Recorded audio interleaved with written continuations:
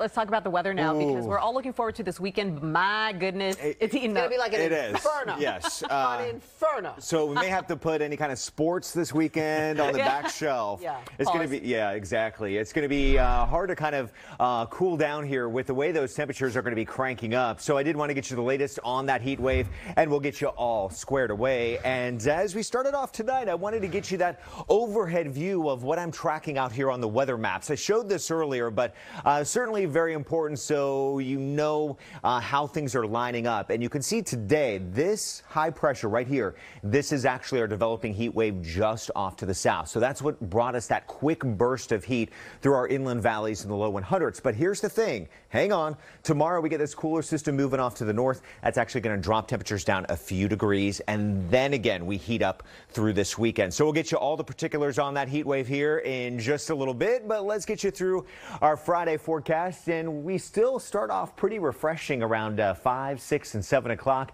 As you get the kids off to school, yourself to work, temperatures here in the 60s. Not going to need a jacket here really for too long because, again, those numbers will be climbing up tomorrow. 58 here in San Francisco, East Bay at 64.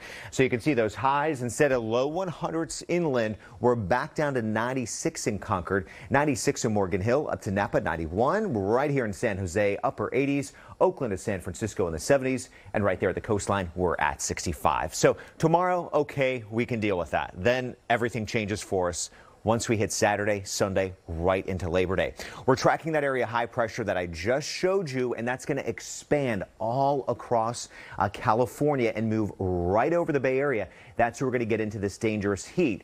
Now, everything right now is continuing to show this lining up, but I want to show you behind the scenes what I'm watching out for. And these are basically two key factors going into our forecast. That is the cool ocean breeze and cooler air to the north. If any one of these were to get stronger, the heat may not be as extreme. Again, I don't see that happening at this second, but we're keeping an eye on that ocean breeze. If it comes in a little bit stronger, again, our numbers may not be as hot. Nonetheless, here throughout the Bay Area, you can see those excessive heat warnings and advisories in place, 100 to 110 inland. At the coastline, 70s to 80s. Also, of course, that increased fire danger. So no doubt, hottest day is going to be on Labor Day for Monday. Check this out. Ouch. Brentwood, 112, 109 Tracy, 107 Livermore, 101 in Napa, Morgan Hill at 103. And you can see how those numbers will step down as we get closer to the coastline. So thankfully, we do have some sort of an ocean breeze.